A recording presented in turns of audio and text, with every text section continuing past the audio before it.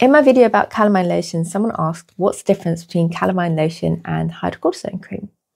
So the main difference is that Calamine lotion is generally able to be used by lots of different people at whatever age, as long as it doesn't give you a skin rash and you do not have an allergic reaction to it.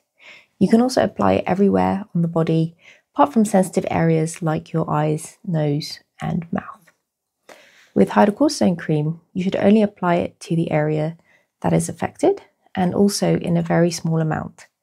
You can apply it up to twice a day maximum, and usually for about 7 days. Any longer than that, you should see your doctor for a prescription.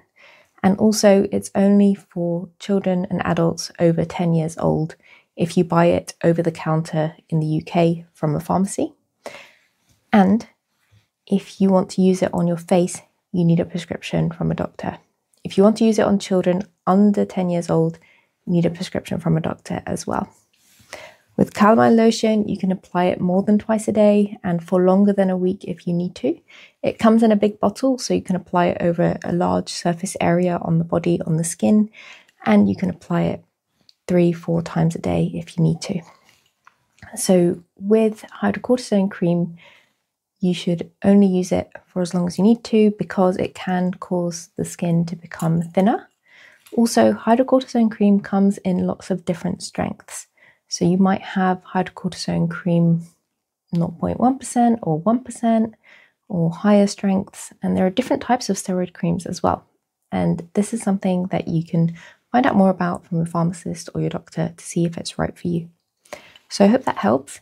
And if you have chickenpox or you have an itchy rash, then I hope that it gets well soon.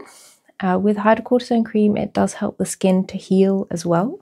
So Calamine lotion can make the skin quite dry, and it's mildly antibacterial because it has zinc in it, but not to the strength level of hydrocortisone cream, which is why you should only use a very small amount of hydrocortisone cream and only in the area that you need to use it.